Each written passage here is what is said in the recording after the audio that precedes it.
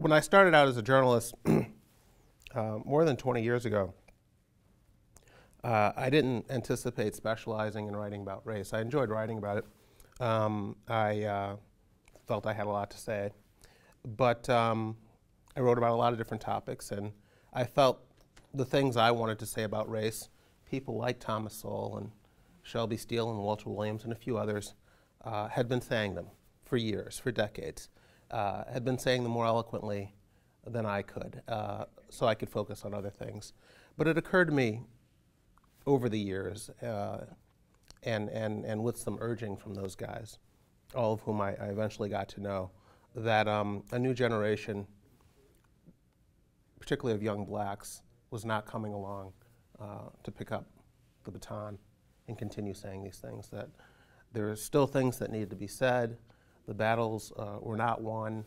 The policies being pushed in the name of helping the black underclass were still doing a great deal of harm, and someone needed to continue saying this. And that was the real impetus for writing the book. I felt like a new generation of individuals needed to keep up this fight, and so I decided to write it.